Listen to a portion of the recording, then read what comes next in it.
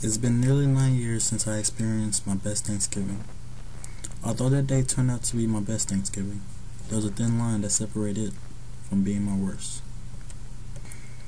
It all began on a cool autumn morning.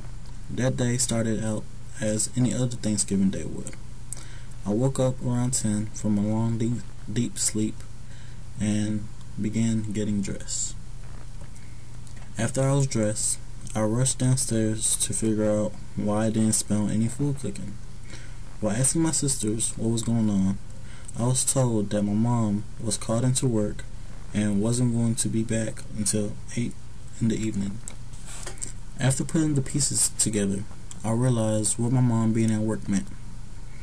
It meant that Thanksgiving was canceled. This was the most horrifying thing that could happen. After thinking about my situation for a while, I realized what could be done to save Thanksgiving. I quickly began telling my sisters about my plan for us to cook the Thanksgiving dinner. They quickly agreed and we began making the preparations. After a few minutes of bickering with one another, we finally decided what the menu was going to be. The menu was going to consist of macaroni and cheese, cabbage and greens, cornbread, mashed potato, turkey, and a ham. After a couple hours of cooking, we realized that we weren't going to be able to surprise our mother with a Thanksgiving dinner because it wasn't going to be ready in time. But despite our ruined surprise, we continued on cooking.